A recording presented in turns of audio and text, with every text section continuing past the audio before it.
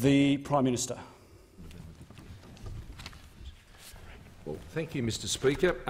It is that time of the year where we, as we close the parliamentary proceedings for this year and before returning next year, that it is customary for us to express our thanks to all of those who have supported us in our work over the course of this year. It has been an extraordinary year.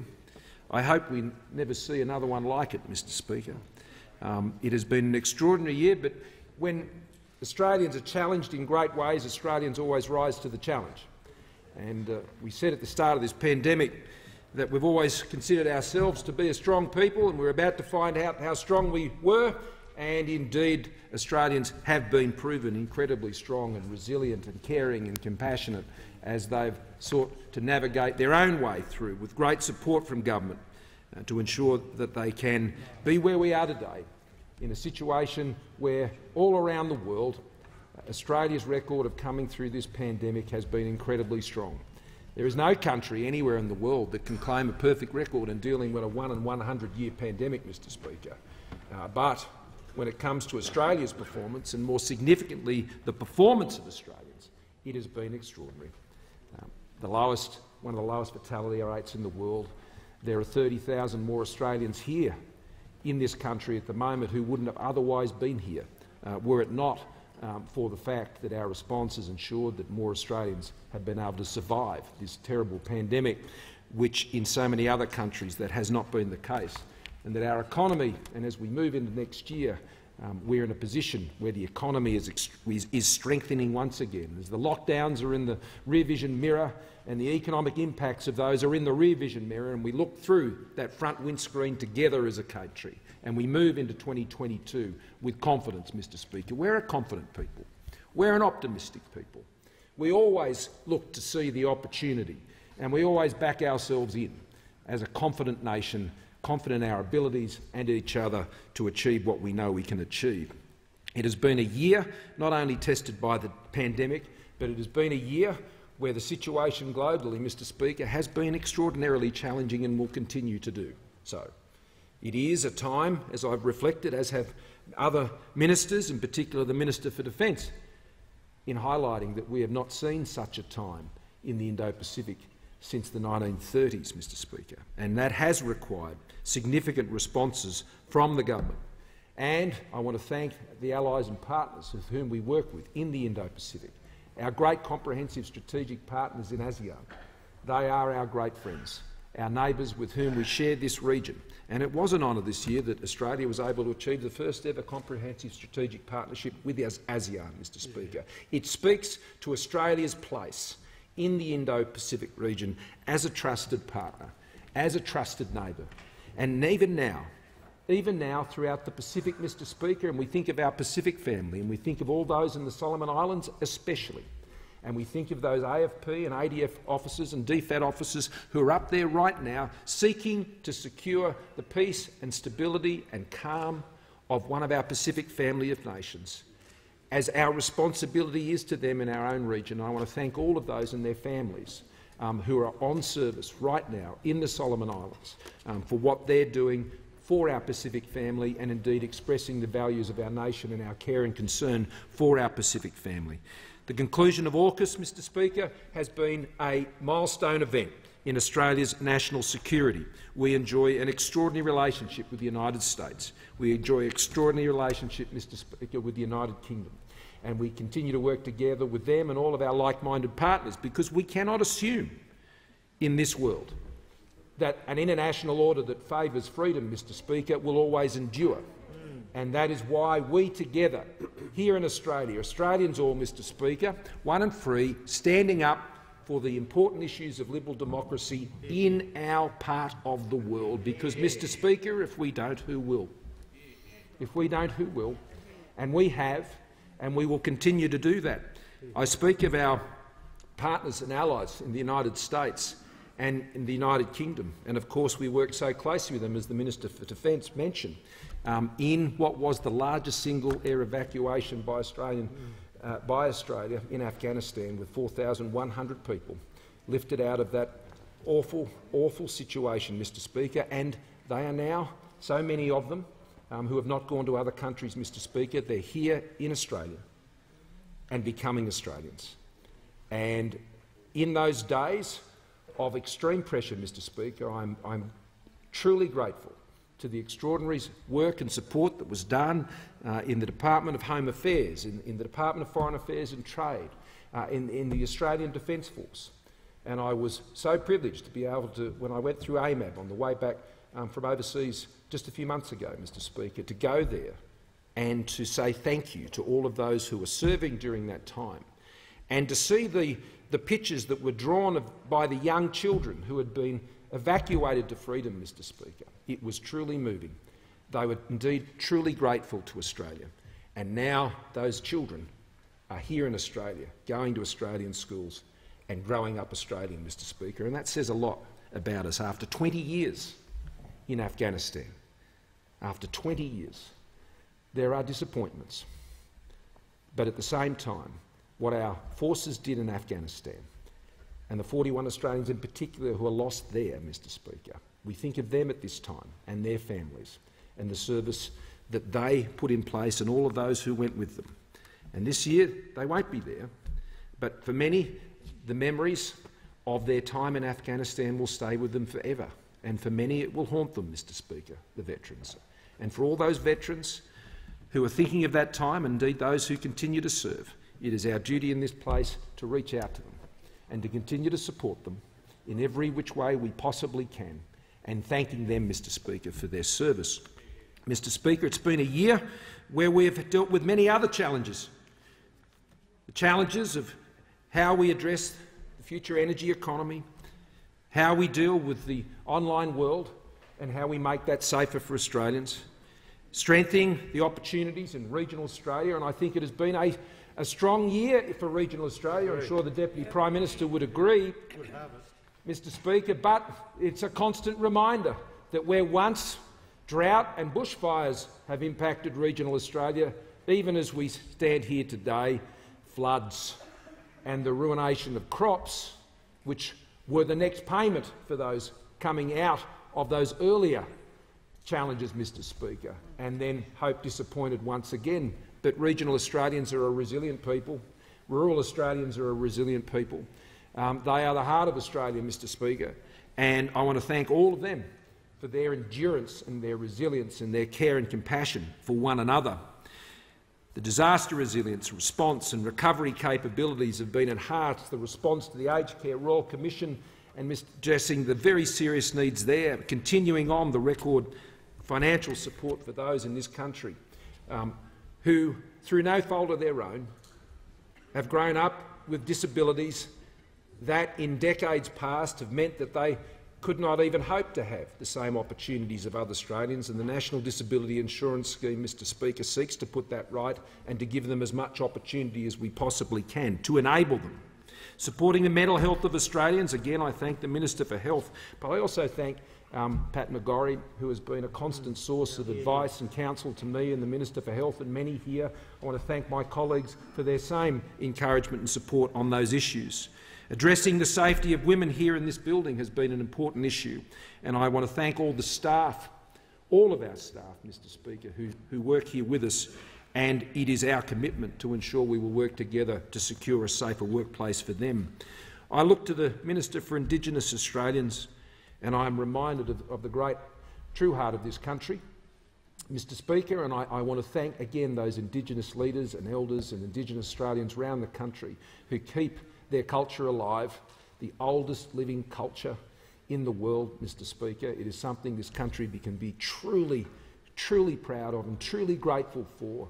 May we continue to seek to understand their insights, Mr Speaker, as we seek to take this country forward. Mr Speaker, they are extraordinary times. They are not times for confusion. They are a time for clarity, which we are seeking to provide. Mr Speaker, decent, hard-working Australians, generous and fair, they love their country, they wish to simply move forward, and we want to move forward with them into 2022. I'm very proud, Mr Speaker, of the members of this House, particularly in the most recent debate the Minister of Health has spoken of on Maves Law. It is always, as I'm sure the Leader of the Opposition agrees, when we come together on matters like this, the Parliament at its best, and I appreciate the work that has been done to bring that to a conclusion. A sense of gratitude should pervade this place at this time of year. I want to thank the Premiers and Chief Ministers with whom I've worked over the course of this pandemic in this year, and we will meet again at the end of next week and then continue the important work of the National Federation Reform Council. I want to thank, Mr Speaker, again all the members of our Defence Force, not just serving in the Solomons but elsewhere around the world, and those otherwise who are in those places. Mr Speaker, I want to thank all of those members who are retiring from this place at the next election and who have indicated that to this House, and we've just heard from the Minister for Health, but there are many others, and they will have their opportunities if some had, and I'd extend also personally my best wishes to the member for Fowler, Mr Speaker, with whom we've shared a good friendship over many, many years. But there are many others. I won't list them all, Mr Speaker. We know who they are, and we thank them for the great service to this House. Mr Speaker, I want to thank the Chief Government Whip, a member for Ford, who does a terrific job, and at a time as we were reflecting in our party room very recently.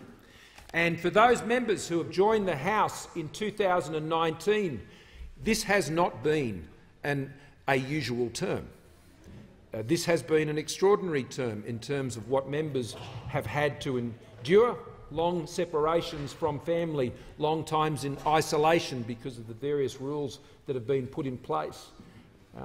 The same opportunities to have that camaraderie and that direct support, one for each other, which is very customary in this House. And for those of us who have entered this House in earlier times, have benefited from that. I do feel for the class of 2019 on all sides of the House, Mr Speaker, who have had to seek to navigate their service in this place in a way different to those who came before them, and that has been very difficult for them. And I think they have felt at times quite vulnerable, and I want to thank the whips, certainly our whips, Mr Speaker, with Nick and Rowan as well, and the opposition whips, Mr Speaker, for the pastoral care and support that you have provided to the members here in this place. The job of the whip is just not to get us all in here to vote, Mr Speaker. The job of the whips are also to provide that care, counsel and pastoral support to members, and they do a terrific job, and I can think of none better than the member for Ford, who has one of the kindest hearts, Mr Speaker, in this place. Mr Speaker, can I also thank the clerks of the House. Clarissa, thank you very much, and the responsibilities that you've taken on, and to the Deputy Clerk and the assistants. Mr Speaker, to the Sergeant-at-Arms, thank you for your work over the course of this year. It has been an interesting year for the Parliament, and all of those who serve our Parliament here, the attendants and so many others. Mr Speaker, thank you for the way you have worked, both with you as new Speaker and, of course, the former Speaker, the member for Casey, and the role that they have played. To the PM&C legislative team, to the House parliamentary liaison officers, Mr Speaker, my thanks to them, also in the Senate, the First Parliamentary Council, all of those staff who are, of course, retiring this year. The Deputy Clerk, Catherine Cornish, retiring this year after 27 years of service. The Department of Parliamentary Services staff, David Watt, retired after 8 years at the Parliamentary Library. Carla Turcic, retired after 25 years at Parliamentary Broadcasting. Michael Schild, retired after 26 years also at Parliamentary Broadcasting. They'll both be leaving quite a vacant space there to be filled by newcomers, Mr Speaker. And there are other retirees: Philip McCapian, Eric Horwood in Visitor Services, and Barry Smith, 14 years at the Hansard. He'd have quite a book, Mr Speaker, if he chose to write one. To the opposition and their staff, can I extend to you, the Leader of the Opposition and his family, the Manager of Opposition Business and all the opposition members and their staff, all the very best for the Christmas and holiday season. I hope they have a very safe and refreshing season, Mr Speaker. It will be a very busy year next year, as we all know. Of course, to my team, Mr Speaker, to the Deputy Prime Minister and his predecessor, can I say thank you very much for your friendship and your support and the great strength of the coalition of the Liberals and the Nationals. That's a coalition we want, Mr Speaker. The other coalitions that could occur on that side, Not such a great coalition, Mr Speaker, the Labor and the Greens, but the coalition here, Mr Speaker, is a great coalition and has been in place for many, many years, Mr Speaker. I thought that'd get a reaction. But I'll return to the true tone of this, Mr Speaker. So thank you to the Deputy Prime Minister, to the Treasurer, Mr Speaker. I want to say thank you very much. A dear friend. We shared a house for a few weeks here, Mr Speaker, I didn't see a tape measure going anywhere near the curtains during that time, Mr Speaker, at the Lodge. Not once. Not that I saw. That's true, the member for Ballarat. But, Mr Speaker, I want to thank the Treasurer. He's a dear friend, as are my colleagues who I serve with. But you rely heavily on your Deputy Leader of your party, and this Deputy Leader has been such a great and loyal Deputy Leader, and I know he has worked closely with all of the colleagues in our Liberal Parliamentary Party and sought to support them and ensure that their interests and their issues have been raised and are well understood within our leadership. But a dear friend, and I wish him Happy Hanukkah, and I know he celebrates Christmas as well. So, Mr Speaker, he gets the best of both worlds there, at least the kids do anyway. So I wish you all the best. Mr Speaker, to the Deputy Leader of the National Party and to the Leader of the House as well, two great Queenslanders. I wish them well over the break and thank them for stepping up into the roles, particularly the Leader of the House and the service that he is providing us here. And I also thank him for the outstanding work that he's done since he's become Minister for Defence. He is a very long-serving Minister for Home Affairs and Immigration and Border Protection, and that is a series of lessons that we share. But as Minister for Defence, he has been a tower of strength. To the Leader of the Government in the Senate, Senator Birmingham, and the Deputy Leader, Senator Cash, Mr Speaker, thank you for their support in the other place. Can I also add a very personal thanks to the Minister for Foreign Affairs and the Minister for Women, the co-chair of the Cabinet Task Force on Women, Mr Speaker. I want to thank the Minister for Women and my dear friend Maurice Payne, Mr Speaker, for the tremendous work and support that he's provided to me, and also Jenny, Mr Speaker, as a close friend. Thank you very much. Mr Speaker, to all the coalition members and their staff, rest up, because next year we go forward together, as always, Mr Speaker, and making that boat goes faster, as we've always said. Mr Speaker, I wish them well and their families, and thank their families for all their many sacrifices over the course of this year. And those sacrifices, Mr Speaker, we will show next year together as a team how we come together to ensure that Australia continue to have the strong government and the good government that Australians deserve and need. Mr Speaker, I want to thank my Chief of Staff, Dr John Kunkel, and all of those who work in my great team there for their hard work and effort, and I know they're looking forward to a break. And particularly back there in the Shire, to Julie and all the team in my electorate office, thank you. Mr Speaker, there are many thank yous: the attendants, the Federal Police who look after us, particularly my own detail, and those who provide that support to, sadly, too many of the members of this place. We saw in the United Kingdom this year, Mr Speaker, the death, the murder of a Member of Parliament, and I know that reminded us all that in our service of our nation there are some risks that we perhaps underestimate. But, Mr Speaker, in that case we were reminded of those who keep us safe as members of Parliament in this building and when we're out and about doing our duty. To the catering teams, the library, the Hansard and the support staff, of course the cleaners, particularly Anna and Maria, Mr Speaker, her sisters, and Lizia, thank you very much. They've been there a very long time. I'll continue to seek to be as tidy as I can. Mr Speaker, this has been a challenging and difficult year for our country, and to you, Mr Speaker, I wish you all the best, and all the Speaker's panel for the work they have done here in this place.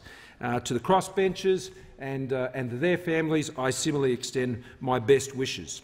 The House is rising, but elsewhere in our country, Australians are facing down those floods, and our gratitude continues to be with them who are serving them.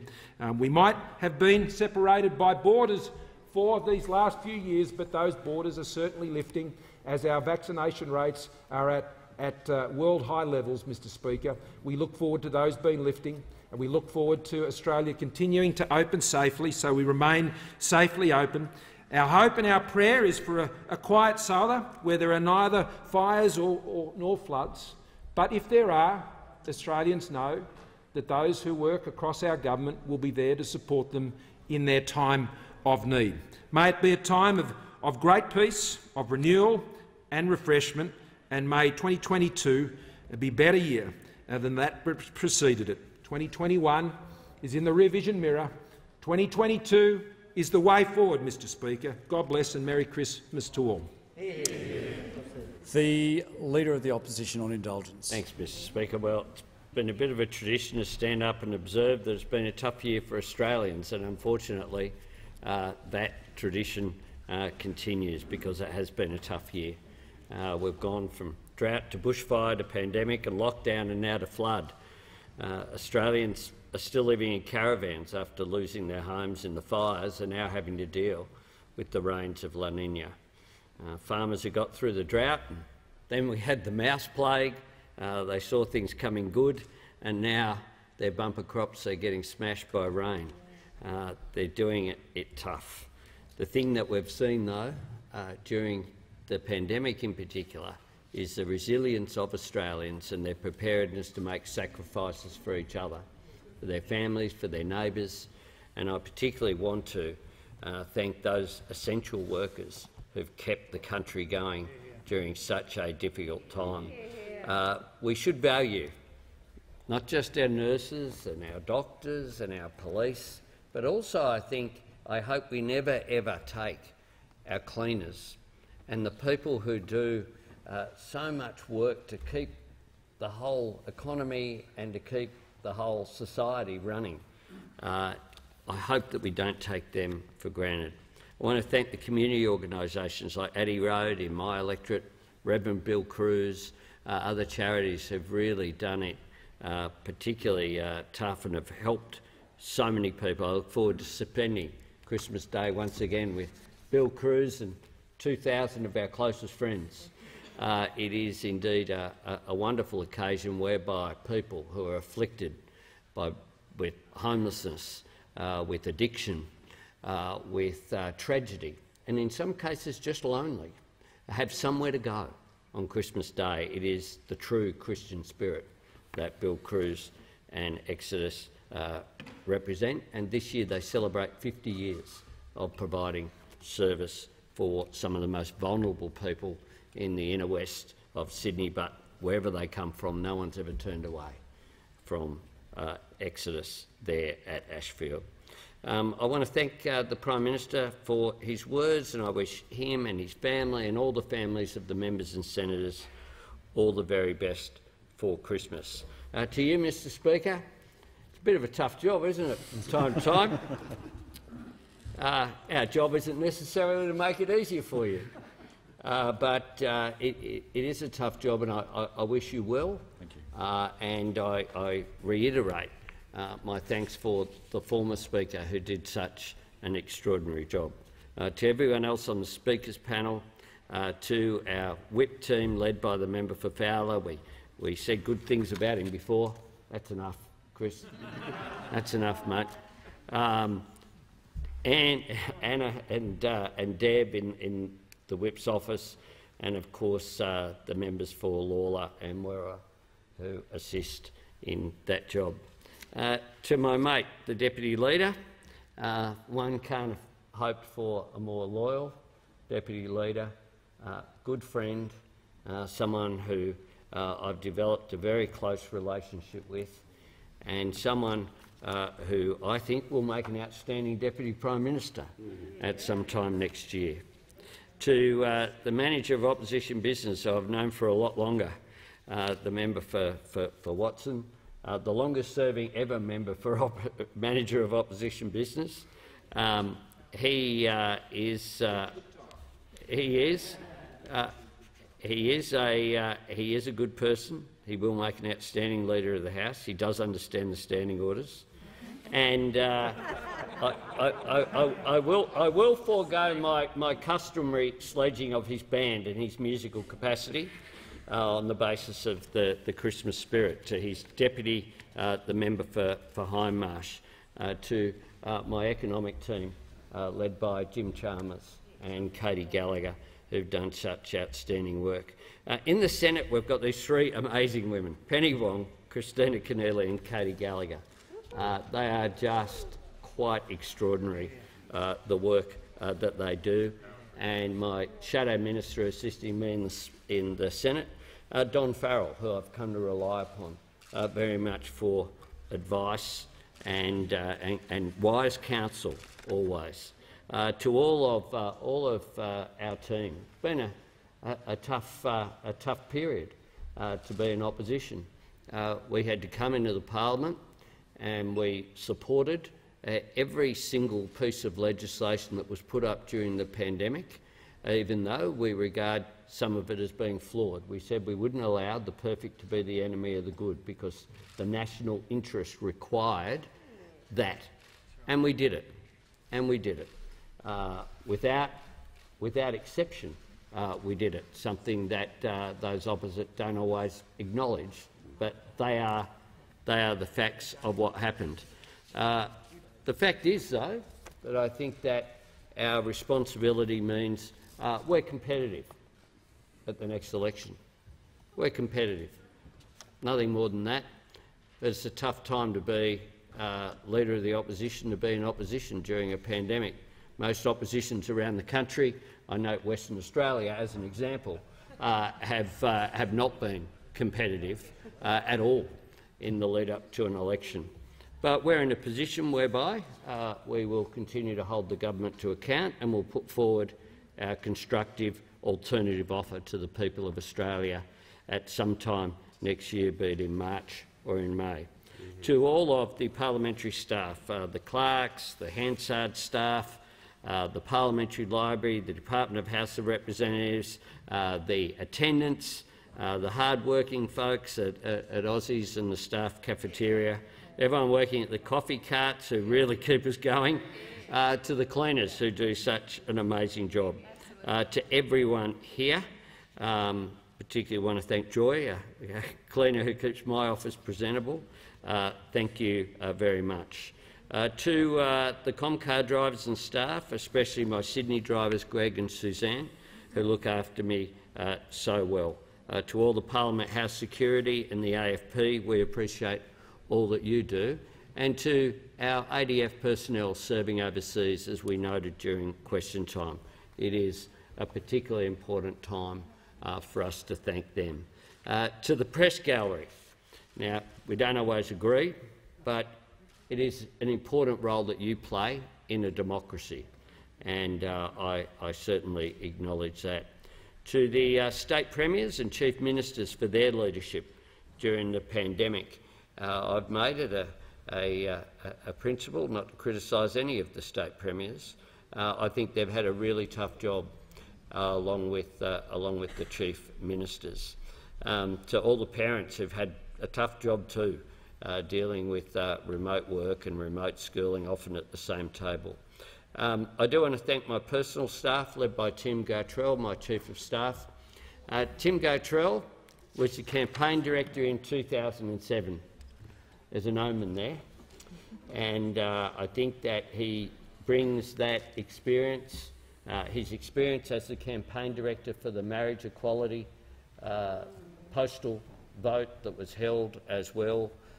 He's a class act. He's a good friend. He was my first campaign director way back in 1996 for Grainler. We go back a very long way, and when I became leader of the Labor Party, I approached him and cheekily said it was a condition of my continuing with that pursuit that he had to come, because that was the deal that we had come to some time ago before, when he talked me into running once before. Sandra Crowe, my EA, I thank you for making me go to the right place at the right time. We really rely upon our personal staff, but all of my team, Liz, who leads the media team, and Jeff, who plays such a key role in policy development. To all of them, I thank them very much. I thank my electorate, who without them I wouldn't be here. Simple as that. I love my electorate, the Inner West. It's diverse, it's multicultural, it's a fascinating electorate, it's a difficult electorate, it's a very political electorate, and I'm very proud to have lived there my whole life. To my son Nathan, he turns 21 next week, and I've been in politics his entire life. And when I talked to Greg Hunt about his family, we discussed it. It is difficult. But I look forward to being home. I thank whoever did the parliamentary schedule for the fact that December 8 isn't a sitting day, and I look forward to that.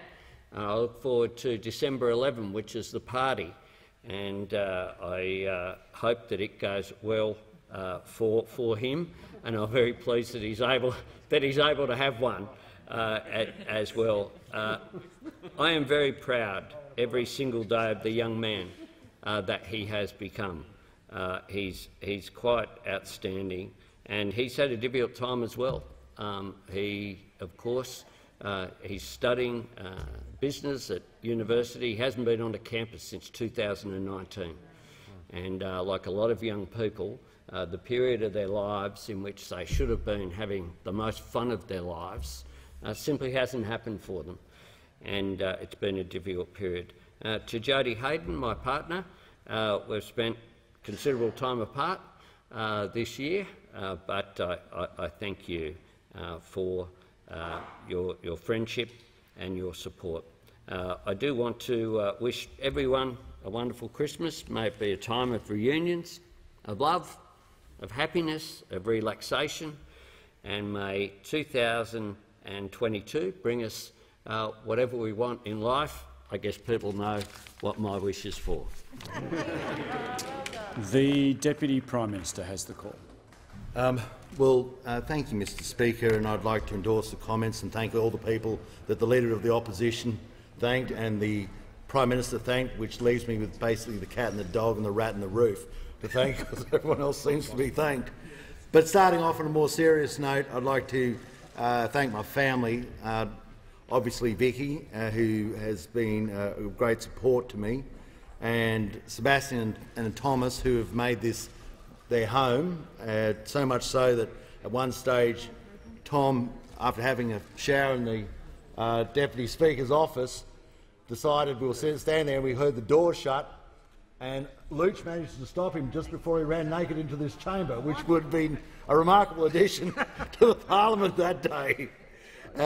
To obviously my colleagues, I'd like to thank the leadership team of DLP, Bridget, to Drummy and Perrin for their hard work through the process, obviously to the Deputy Leader in the Senate, Matt, to Sam and Susan over there, to all our team here, to Michael, who I know it's been a tough year. I really thank you for the professional and diligent and decent way that you have acted, to Mark, to Pat, to Ken, to George, to mention Lou again, to Dr Dave, to Andrew, to Keith, Hogues and Michelle.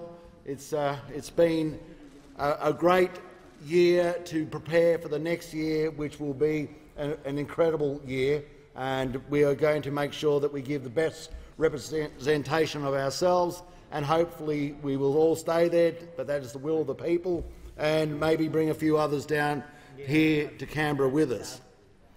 To the staff, the ever-patient staff, you've been such a professional team down here and in Tamworth, an incredibly professional team, and you carry me so well and you make me look vastly better than I actually am, and I thank you for that. I won't go through all their names because, as they know, I'm notorious at remembering them.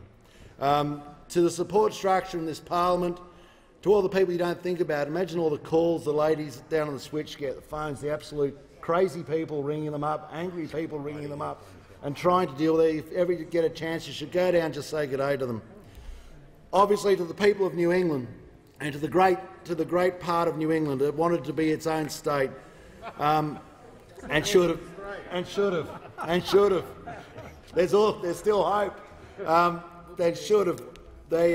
You've been so patient, allowing me to go away and do other jobs. But I love the people of New England.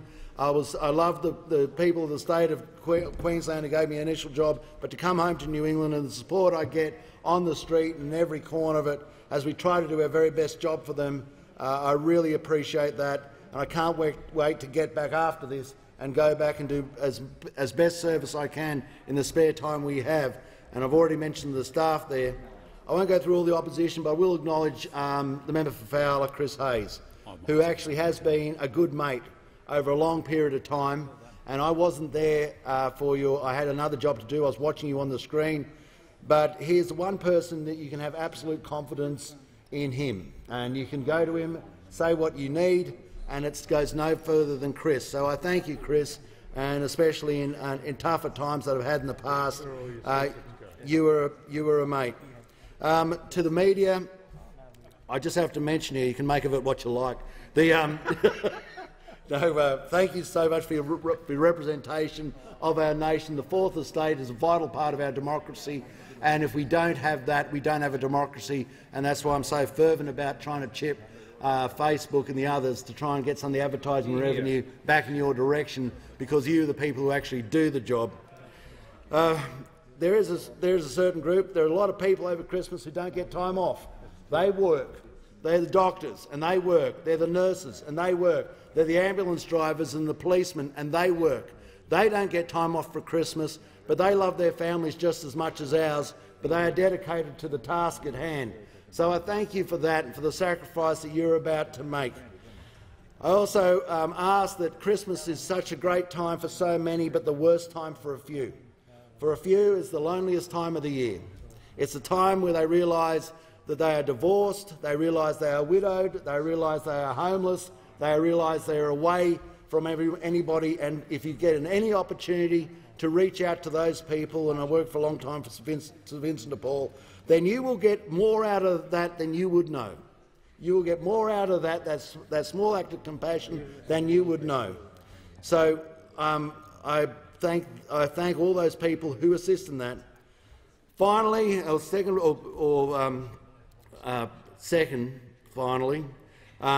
the Australian people. You have to think of some group that involves everybody else. So I won't thank the people of the world, but I'll thank the Australian people for their tolerance of us. We are servants of them. This is their house. We merely work here.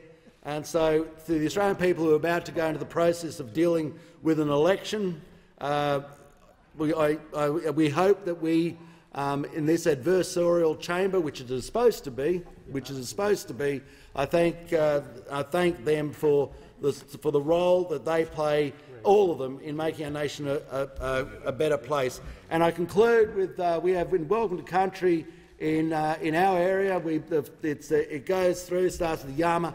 But always remember the end, and it's Yarambi Barai, which means walk with God. Walk with God. So I say in conclusion in Kamiroy, Yarambi Barai. Well said. I was going to make a speech on behalf of all those in Parliament, but if you work in the building, thank you very much for your service to the Commonwealth and also to the members of Parliament and senators. Thank you very much, and Merry Christmas.